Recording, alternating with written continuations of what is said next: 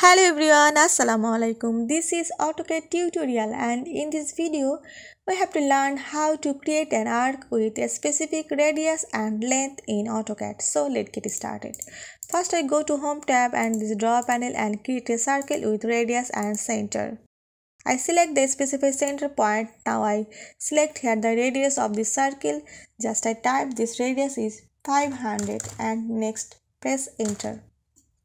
The circle is created with the radius of 500 and now I go to draw panel again and select a line and select the first point and then the next point, and also I select here the angle of this line. I press tab to select here angle and this is 1,5 and press enter. And now I go to the modify panel and select here the break options and choose the select objects, and you see when I select here in break and this arc is created.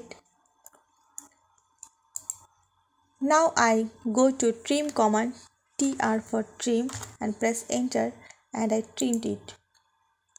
Now I want to check this length of this arc, just LEN and press enter and select these objects to measure.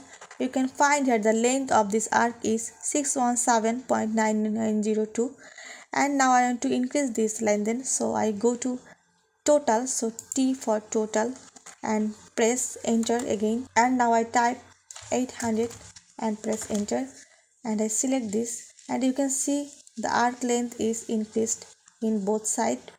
So viewers, that's all in this tutorial. I hope you'll enjoy this video. Thanks for watching and don't forget to subscribe my channel. Thank you.